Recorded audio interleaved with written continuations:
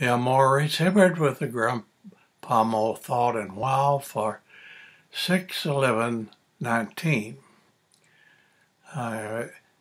When I came back for the first quarter of fall of my junior year, I went over to the gym and got in a 3-on-3 basketball game and, played. I played pretty aggressive, but I'd never played for a team.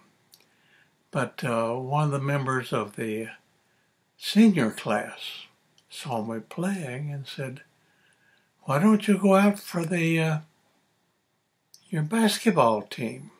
You look like a good player." Basketball at Asbury was a little different than many colleges. We did not have an intercollegiate team. We did not play other schools. I guess the people that ran Asbury felt that if we had other colleges come to play Asbury, they would bring on an element of people that would be undesirable, like people that smoked or people that used bad language or people that may drink. And they did not want that at Asbury. So we did not have an intercollegiate team. We had an intramural team. Each class had a team.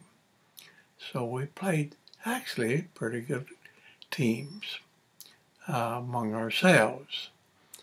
And he said, when he said join a team, he meant join my class team, which was the K-Hawks. K-Hawks was an Indian tribe near St. Louis, and many of them became Christian, so someone picked that as our class name.